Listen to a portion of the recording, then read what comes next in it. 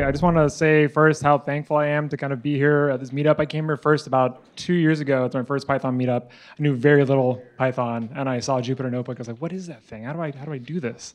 And now I'm the data editor at ALM Media. People ask me what a data editor is. I basically help us do more with data in our newsroom. ALM is a legal industry-facing publication, so we publish the American Lawyer, a National Law Journal, things like that. And I'm going to talk about how we use Python in the newsroom and how I think Python is helping do better data journalism. So I mentioned that I help our reporters and others in the newsroom try to do more with data, which is great.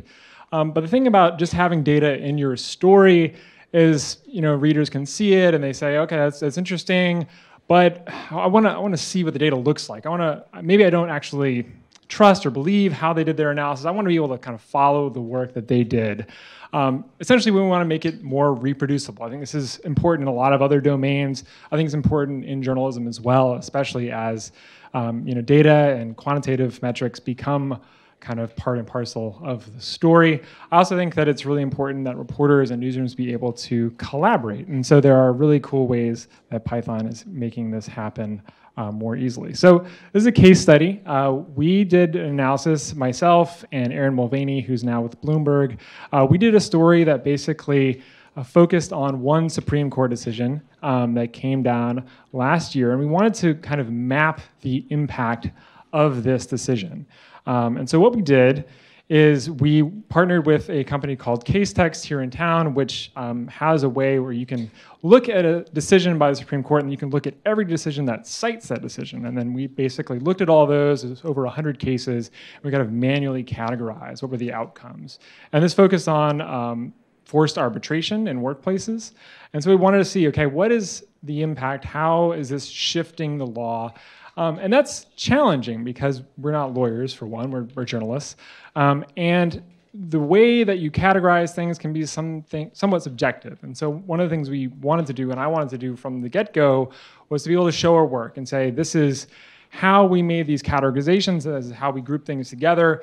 You can follow it all, you can see the data. These are public court decisions. There's no reason why someone shouldn't be able to kind of follow the trail here. And so what we did was, back one page, there we go.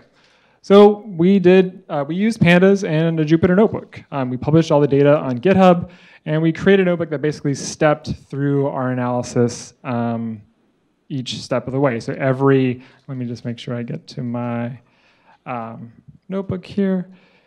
And so every metric that we cited in the story, you can basically follow here. And so it just is kind of a nice combination of story and data, which I think was really cool. And I just kind of walked through all the way how we grouped class actions, how did we group sexual harassment cases and things like that. And then at the bottom, we just use Matplotlib and Seaborn, but Bokeh is an amazing library, so I wish we'd used that.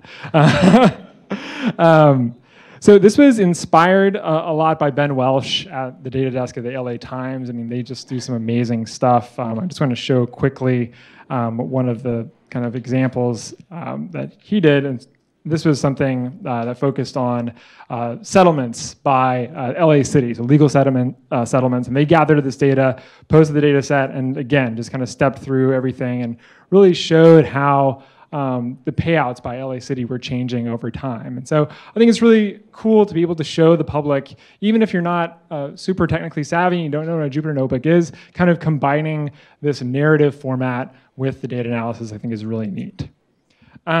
So the other thing I want to just talk about quickly, as long as Daniel doesn't pull me off the stage here, is a tool that the Associated Press created called DataKit. And this is basically an open source command line tool. It's basically, if you're familiar with Cookie Cutter, it's based on that.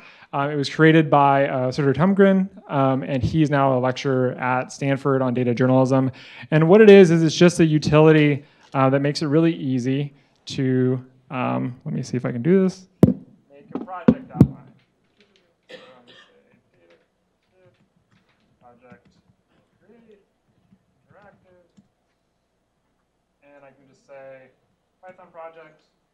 I'll just say Hancock. 3, 2, 1. Okay, and there it goes. It uses pipenv. It's really cool. Sets up everything. Gives it a nice project structure so that you can collaborate more easily, and you're not trying to figure out where your files go and things like that.